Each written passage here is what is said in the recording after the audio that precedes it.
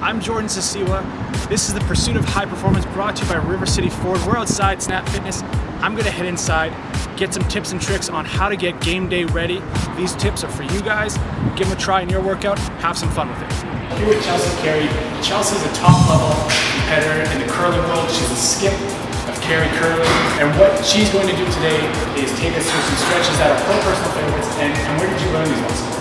You know, we've gone through a bunch of different training things, and so there's been different experts that were involved that show you a whole bunch, and then you sort of, like, my personal issue is with my knee so I have some hip flexor struggles and some glute struggles, so my favorite stretches are ones that help me with that. So these ones are from the best of the best, and Chelsea's going to take us through the first one for the hip flexor.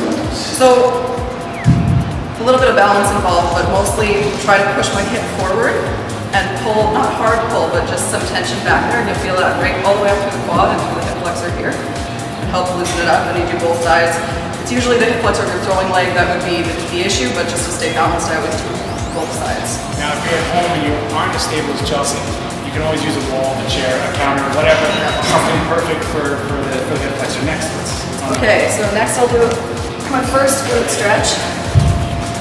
So cross one foot over the knee and turn and pull back across. You'll feel this also through your back and through here, but mostly for me it helps loosen up the glute. And of course, every time you see her doing this, you're going to notice a nice tall posture and a correction exercise for that as well. Perfect. And the last one I do is this one. So you lay down, cross ankle to the knee, and grab behind the leg and pull slowly towards yourself. And you'll feel that mostly right through the glutes. So that's my favorite one for my glutes.